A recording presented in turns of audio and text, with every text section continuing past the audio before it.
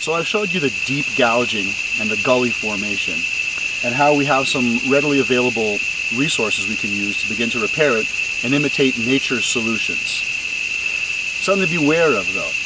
If we try and block up the water in that big gouge, because it's so deep, the water won't be able to spill out. What's going to happen is it's going to go under whatever we do and create more erosion. What's the solution to that? Well, you come uphill some.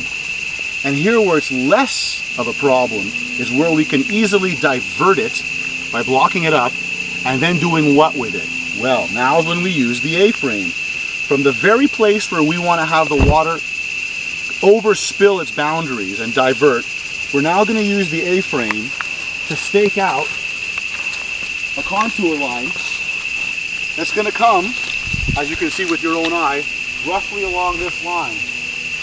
And we can spread that water, all of that water, all along this long line, and have all that water now spilling out in a controlled fashion because it's level. It takes away all its momentum in a nice, wide, easy, cascading sheet, which is going to rehumidify and refertilize this entire little hillside. So all of that problem becomes a fantastic solution. Why? Because along that line that we're going to dig out, we're going to plant. And everywhere we plant is going to have greater chance of success than if we planted it randomly. And here's another bonus. Because we've dug this ditch on contour and planted along contour, when we later come back to work on those trees or harvest off of them, we're now going to be walking along contour, you see?